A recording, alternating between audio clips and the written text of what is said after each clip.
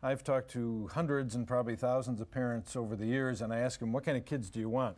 And they mostly say about the same thing. They say, I want kids who listen and kids I can enjoy. And that's what our program is about today. The 1, 2, 3 is a how to do it program. It's a down-to-earth program. We're not going to talk about child development. We're not going to talk about philosophy of child rearing, abstract subjects. We're going to talk about how do you get the kids to listen.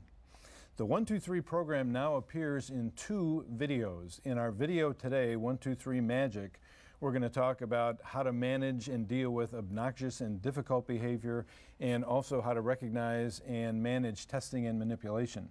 In more 1, 2, 3 Magic, we're going to talk about encouraging good behavior, independence, and self-esteem.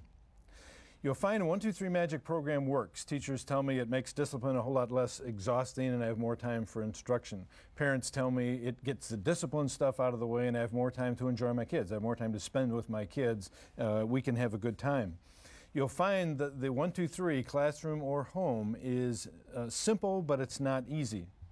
The simple part of the program has to do with the basic structure of the program. Nothing could be much simpler. When I was in graduate school, they taught us all kinds of things we could do in parenting programs when we got out of school, and I found that we had all these neat ideas, but nobody was doing them.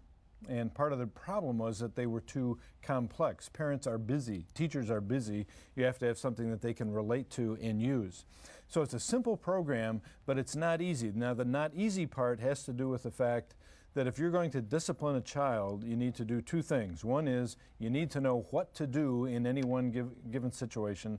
And second, you need to exercise a good deal of behavioral and emotional self-control. This is the age of kind of let it all hang out, you know, express your feelings. Is that true if you're a parent or a teacher? It's half true. When you're feeling positively toward a child, affectionate, liking them and all that, let it all hang out. You're not going to do anything harmful. It's when we parents and teachers are irritated with kids that we are dangerous. That's where we need control, and that's what the 1, 2, 3 tries to provide.